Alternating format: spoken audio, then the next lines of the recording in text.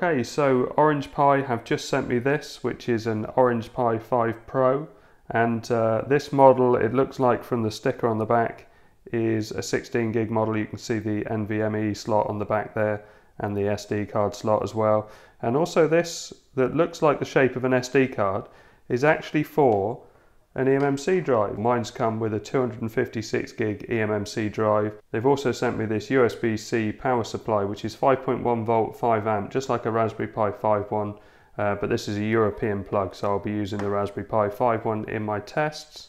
As you can see from the size, it is incredibly similar to a Raspberry Pi 5.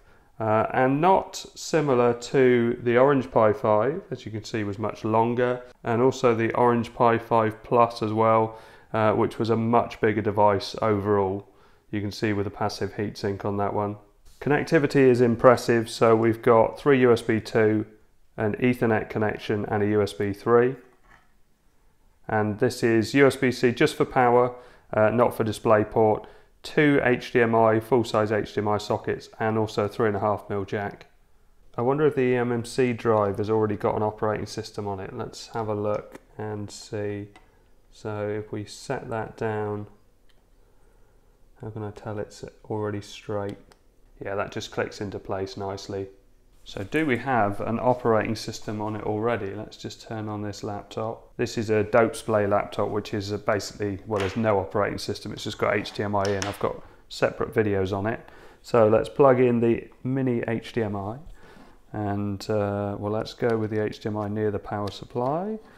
And then we need USB for mouse and keyboard support, although you can use Bluetooth on this device. Just that if you plug it in wired, it's just going to work without having to configure anything. And let's just plug it in for the first time and see what happens. No. So I wanted to put some cooling on it. So what I've done is put a 52 pi fan on the top, and I've connected it to the earth and the yellow one, which is the 3.3 volt. So it runs slow and it's nice and quiet, but it is pretty effective at cooling. And as you can see, it's pretty close to the processor. I've also left a big load of space underneath it for the NVMe drive and the eMMC drive, so I can basically get in and out of there without having to disassemble it. And I've just used 4 of these columns from one of these kits. Okay, so let's get an operating system onto this. So first of all, we're going to do a search for Orange Pi 5 Pro and go to the official website. And we're going to download an operating system first of all. So I'm going to do an Android-based operating system. It's different for Linux-based operating systems. So we scroll down, you can see here we've got Orange Pi OS Droid. This is their Android version, but there's also an Android image here. But I'm going to download this one. And I'm going to put it in a folder on the desktop. So let's call this Orange Pi 5 Pro, because you really can't mix these images up. So you can see here I've got 2 images. This one is designed for an NVMe drive. And if you're writing for an NVMe drive, you actually need an SPI module, which looks like this. Otherwise, you can't use an NVMe drive on an Orange Pi 5 Pro.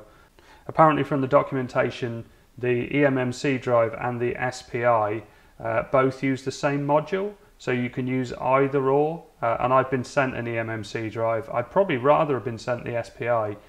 Because I can then have multiple operating systems on NVMe drives I can get anywhere. But I've got an eMMC drive, a 256 drive, so let's download this version.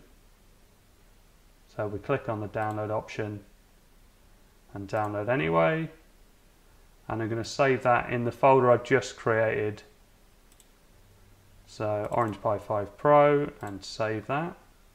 While that's downloading, if we go back and scroll up to the top, you can see we've got tools here. There's a few things we need from here. We need the Android and Linux image burning tool, this one here. So let's download that. And we'll save that in the same location, so in the Orange Pi 5 Pro folder. So let's navigate to that folder. And there's a few things in here, so I'm going to extract all. And then I'm going to delete the zip folder because I don't need that anymore. And let's open this up. And again. And we've got driver assist. Now you need to install this on your Windows computer. So let's extract that. This will make it compatible with Rockchip devices. Now, if you've already got a Rockchip device, you've probably already got this installed anyway. But let's double click and install. More info, run anyway. Obviously do all this at your own risk and say yes and install the driver. And that's done. And we could actually delete that now. So where's that? That's here. And here. So let's also extract this RKDev tool. So I'll just copy that and paste it in here. And then we can delete that zip file. So now if we double click on the RKDev tool and open that up, you can see RKDev tool here. But if I double click on it, it will actually be, and run anyway, in the wrong language for me. So what I need to do is go into config, I think it's this one. Yeah, and I need to change the language. So it's selected as 1, I need to change it to 2, and then save that. Now we also need to unzip the operating system. So let's go back to the desktop, Orange Pi 5 Pro, right click on this and extract all, and extract. Okay, so you can see I've got 2 images here, one's only a kilobyte, so we can ignore that one. If we go back, we can actually delete that zipped file. Let's go back again into that folder and go into the tool. So RKDev tool, and let's launch that. So right click and run as administrator, and yes. So now we can click on upgrade firmware. Click on firmware, and then we need to navigate to that file. So if I go to my desktop, Orange Pi 5 Pro, and it's in this Orange Pi OS Droid folder. So we click on that and open. You can see that it's accepted the file. And at the moment we have no devices found on the screen. So I've got a cable going from my Windows computer into the Orange Pi. Now, obviously, depending on what connection your computer's got, this has got USB-A and I've got USB-A on the Orange Pi 5. You're using this one on the Orange Pi 5 Pro, which is the top one, which is blue. And you're going to be pressing the mask run button, which is here. So when we start up, we press and hold the mask run button and then we switch on the power. And now I can release, and you can see it says found one mask ROM device. So now I can simply press upgrade, and you'll see that it will start to flash the operating system to the Orange Pi 5 Pro. And we'll come back when that's all done. So on the screen now it says download firmware success. So what we can do is unplug this HDMI from here and plug it in to the Orange Pi. And we should find that it's already booted up. So you can see it's booted up to this point. I just need a mouse and keyboard. Let's hit next and just fill in all the usual details. I'm not going to use Wi-Fi. And go to the desktop. Here we go. So here is our Orange Pi OS Droid desktop. So let's try and install Optimised, which is an app store, because there's no Google Play Store on this version. So we do a search for Optimised and accept that and go to the site. There's a download option here and download. This file can harm your device, okay. And let's open that up. We need to allow that in settings. So do you want to install this app?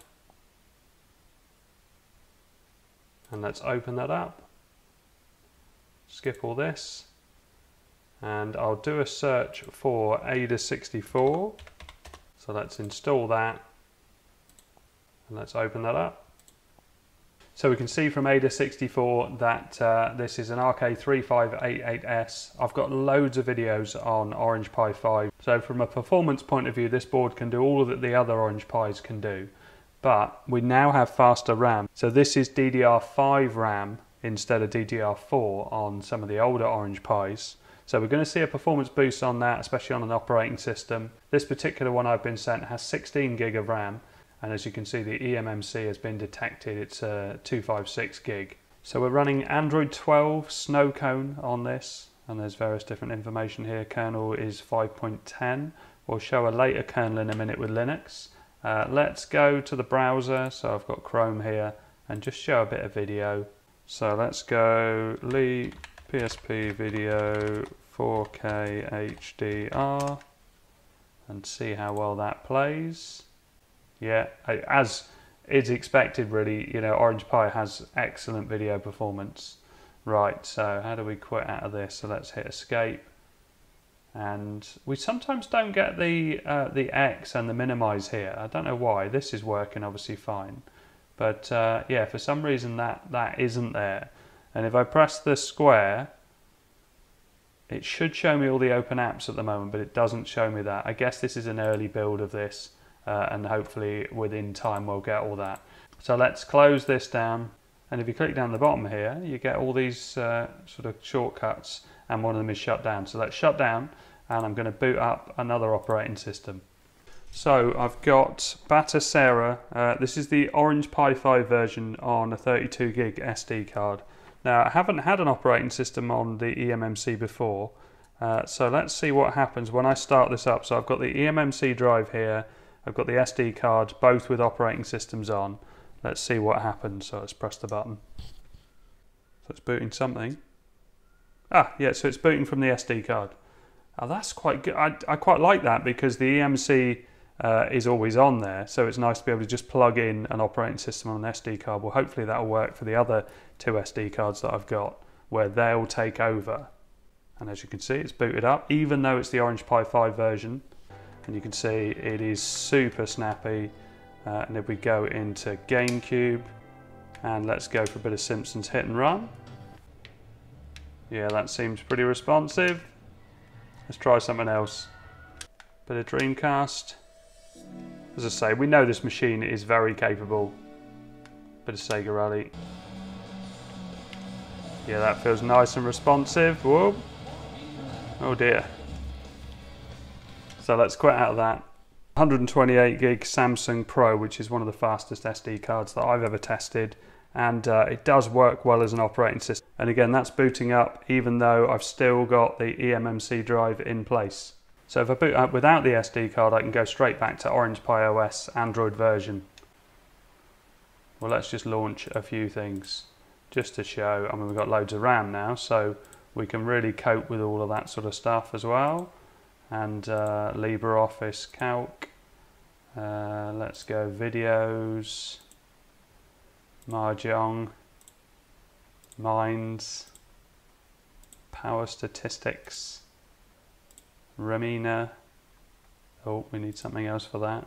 And then if we press the Windows key, you can see they're all. I mean, the performance is great on these Rock chips. It is the only difference is really the software support, which, to be fair, does tend to come as long as you like Ubuntu. So just your Reich's Ubuntu, which is what this is excellent. So if we put that in fact, just that should be enough to get there. Yeah, this one here. So you've got to use the latest version because the previous versions didn't boot. But if we go to these releases, there are, yeah, you've got Ubuntu 24.04. I'm using 22.04. But if you do show all assets in amongst this list, you will see Orange Pi 5 Pro. And as I say, this runs from the SD card, probably runs from the eMMC. I haven't tried it yet. Obviously that would give it a little bit of a boost in speed. And then if you scroll down a bit further, the 24.04 versions are here. And as you can see, that loads and loads of boards are supported, all RK3588 boards. And if I launch a terminal, everything works just as I would expect it to, whereas the official versions of Linux from Orange Pi OS, you often find you go to install something and it doesn't let you install it because all the repositories aren't the same. But if I do sudo apt install Xmoto. I've already done NeoFetch and then pop in my password. You can see how fast it will do this. I mean, it's not a huge program, but it is a great little game.